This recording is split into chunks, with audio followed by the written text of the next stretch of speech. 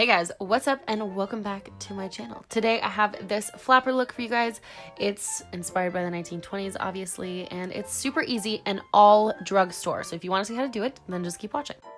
So first I'm going to go in with my Covergirl True Blend Foundation. This is the shade M70 L30, mixing them together and just applying that all over my face.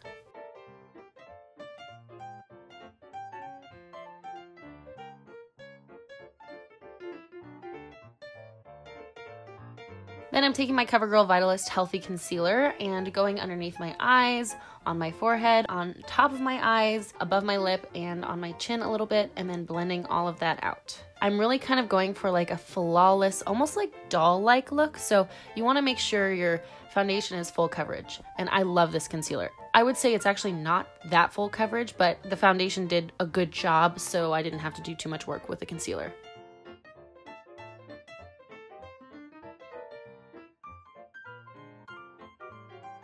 Now I'm going in with my Maybelline Fit Me Loose Finishing Powder, and this is in the shade Fair Light, and I'm really packing that onto my skin.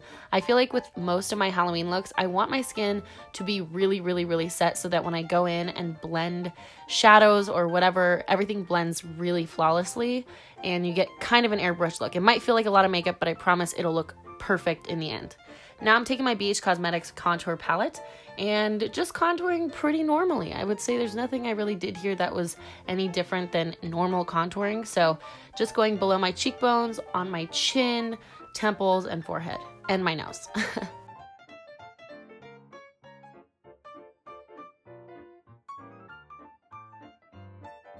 Now I'm taking my big fluffy brush and buffing all of that contour out. I feel like this is really what helps things look super airbrushed because you're kind of just blending it all together.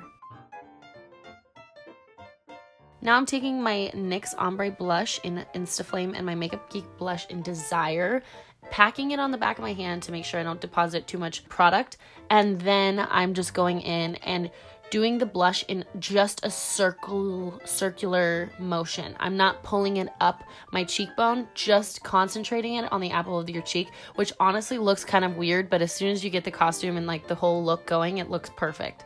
Then I'm taking my liner from Pixi and using that to create a little beauty mark.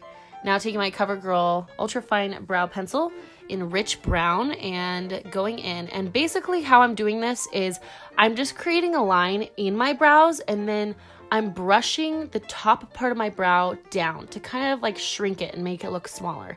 It's probably easier to watch than for me to explain, but this is how I kind of achieve those thin brows without covering my brows. If you've got really thick brows, you might have to cover them with glue or whatever way you like to block your brows out, but this is just the way I did it. I kind of just shrunk them by brushing up and down to make them look a lot smaller, if that makes sense.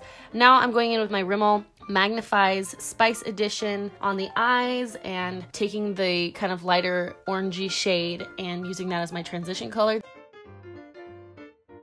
Then going in with this shade, going all over my lid because we are going to do a smoky eye.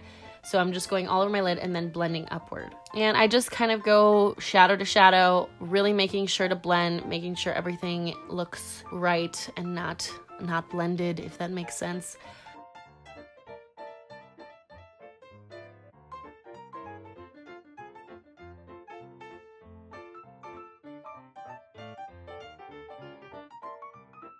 Now I'm taking my Covergirl Chocoholic palette and taking the kind of black shade, I would say it's like charcoal, and really kind of concentrating that on the outer corner and in the crease. Now I'm going in with my BH Cosmetics Warm Stone palette and mixing that kind of charcoal shade with the black shade from Makeup Geek, which is called Corrupt, and really darkening up the eye. You could totally leave it the way that it is. I just really wanted like a really black shadow to come in and like really darken the eye up. Now I'm taking that same liner from Pixi. This is their collaboration with Weylie, and going underneath my eye and lining my waterline, and then packing in that charcoal color and then using this black color to really smoke out my bottom lash line.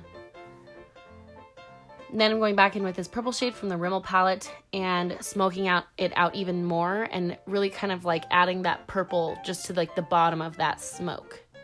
Then going back in with the liner from Pixi and using the liquid liner side to line my eyes, then curling my eyelashes. And then I went in with this Rimmel London mascara. It's called Wonderfully Real. I did not like it. I actually couldn't use it. So I went in with more trusted mascara, which is my CoverGirl Flourish by Lash Blast. Wow, guys, I'm sorry. I'm tripping over my words. Hopefully you don't want to kill me. Then I'm taking these Creme Lashes. I feel like they're like $2. I think I got them from like Icing or somewhere, and this Kiss Strip Lash Adhesive, and applying these lashes. Then taking the almost white shade from the Rimmel palette, popping that on my inner corner and brow bone. And then going in with CoverGirl's Major Shade Lipstick in Sweetest Taboo.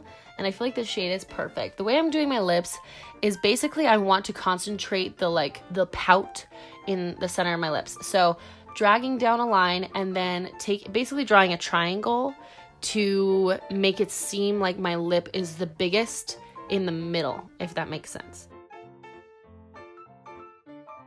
And then kind of the same thing at the top. I'm drawing 3 little lines to where I want the peaks of my lips to be.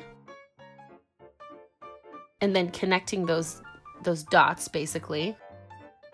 And the trick basically that I found is to not pull the sides of your lipstick out too far. It's gonna look a little strange because you don't usually wear your lipstick like that, but I feel like this really pulls the look in.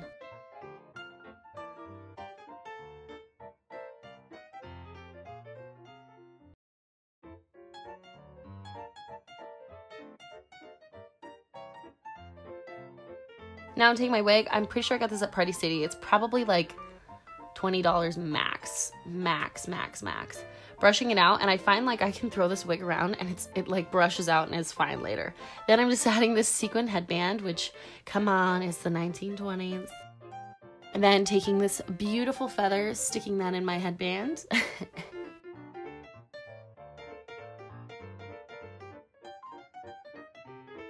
And then I've got my cigarette holder, of course. Come on, you can't have this look without that.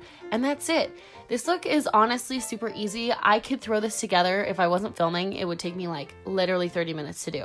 It's super easy, super fun. Everybody knows what you are.